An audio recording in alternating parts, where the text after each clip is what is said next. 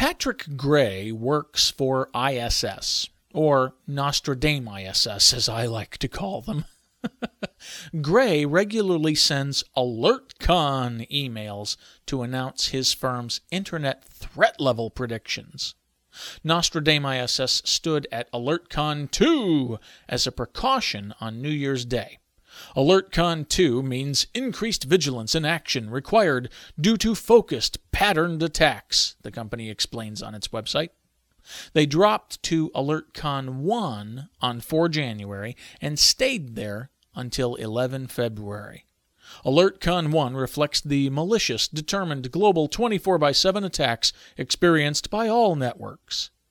Or, to summarize AlertCon 1 in a single word, normal. ISS jumped to AlertCon 3 as a precaution on 12 February. Their website reveals it means increased attacks against specific targets or vulnerabilities on a scale that is unusually high, immediate action required. What would justify such a dire AlertCon? ISS has learned of a powerful SNMP, Simple Network Management Protocol, attack tool that may be circulating in the computer underground, Gray's email alert warned. The circulation of this tool may lead to the widespread use of new exploits to crash or compromise vulnerable systems, he went on to say. Nearly every operating system, router, switch, cable, or DSL modem and firewall is shipped with an SNMP service. Page 2. Or, to summarize Gray's concern in a single word, wolf!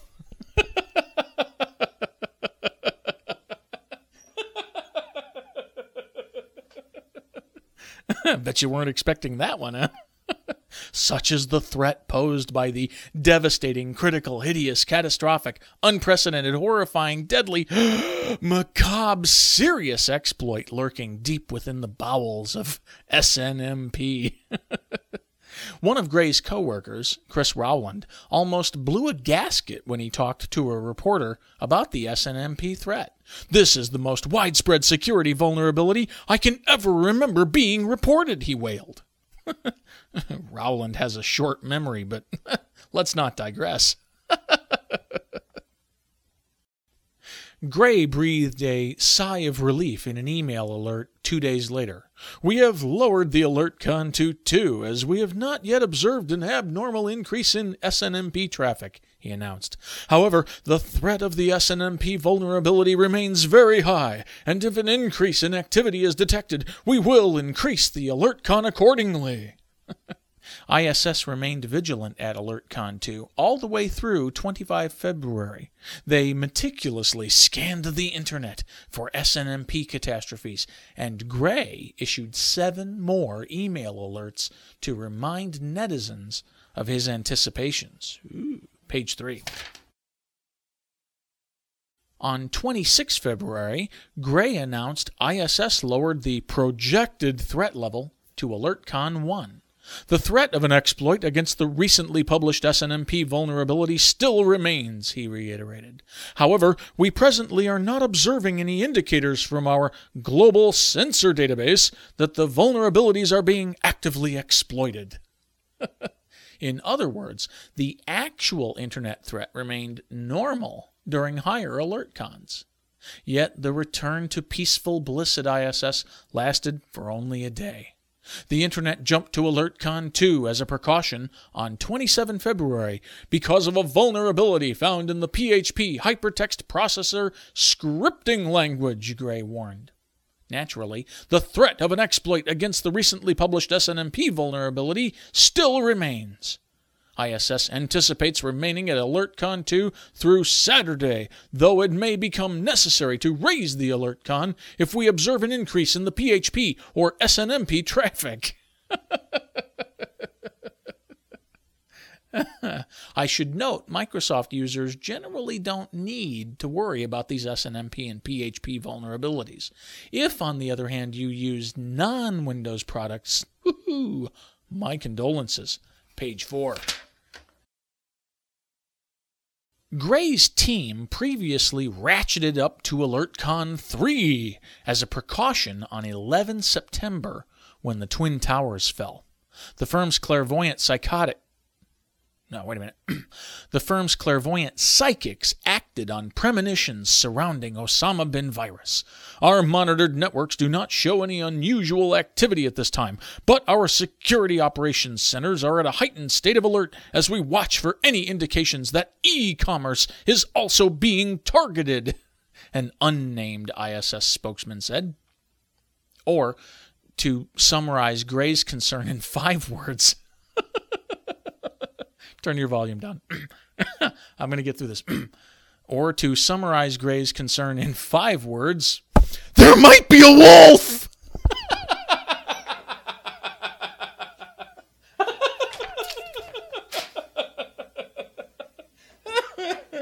I'm throwing papers all over here. Give me a second.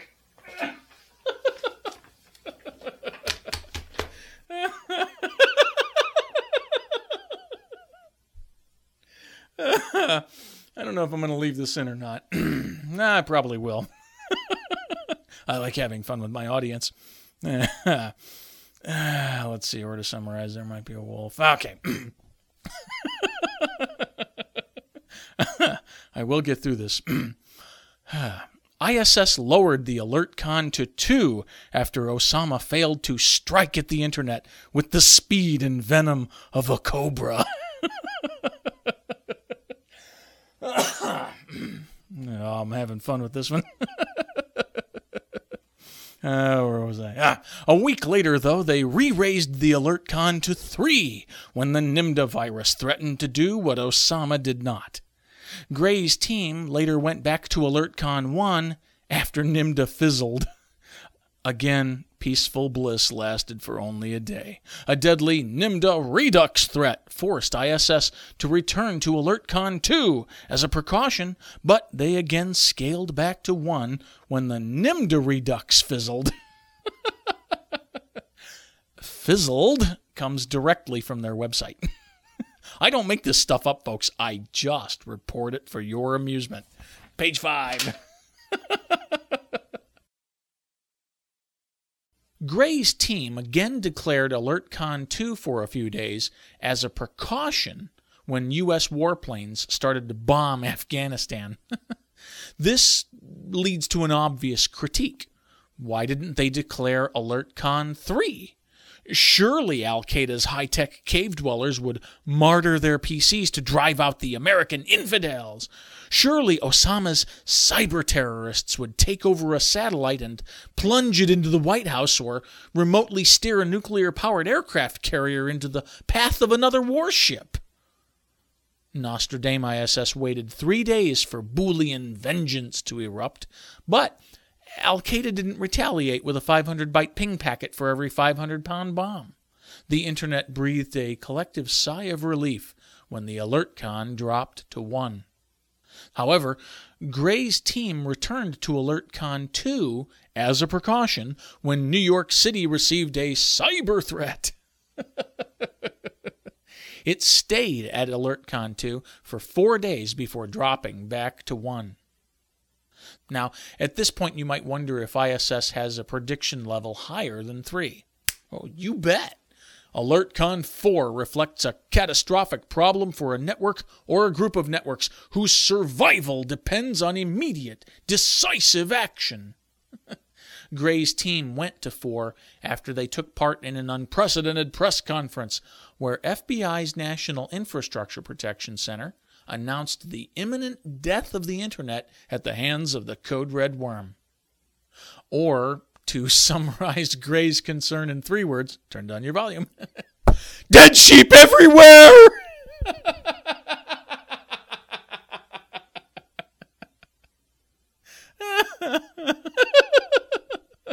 I'm going to try. Oh, there we are.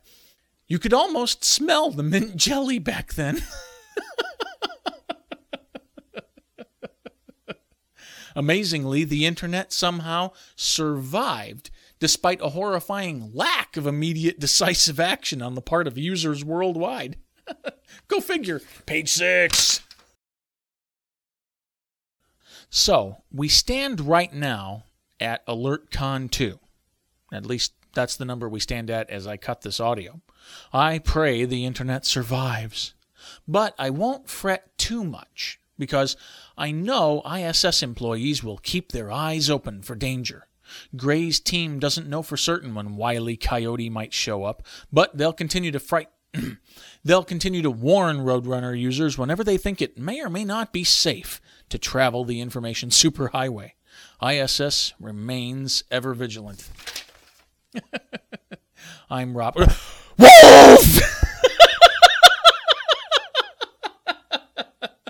Did I scare you?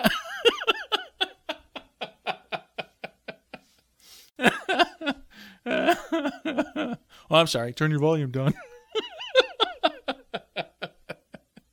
Wolf, wolf, wolf! Wolf! There might be a wolf! Dead sheep everywhere! Ah!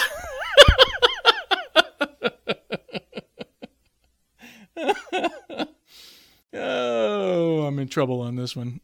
Ah, well. Actually, I'm not in trouble. Patrick Gray's in trouble. He's never going to live this one down.